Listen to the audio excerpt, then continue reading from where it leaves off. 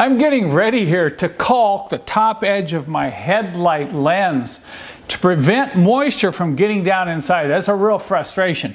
So I've got my standard caulk tube and caulking gun out here, and I'm going to try to get down in this very tight little crack, and I'm not sure this is going to work very well. Any of you had this kind of a problem?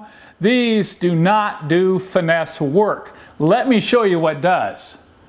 Enter the curved tip plastic syringe. Now, these are amazing little tools for dispensing fluids, greases, and even caulking. You can cut the tip to the size you want to dispense the amount of caulk you want, but just put in enough caulk that you need. I like these little coffee stir sticks to have those handy to kind of spread it out. But notice how I can, even with the curved tip, I can peel this seal back and get right down in here, right alongside that rubber seal, and look at the nice bead I can put on there. Do you think you could do that with a caulking gun? Now that's going to dry up clear.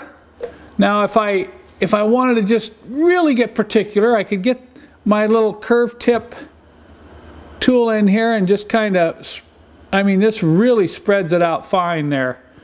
So I can let that go, I can let it dry, I'll come back, and I guarantee you, you won't even see that was caulk. Now that is a finesse tool.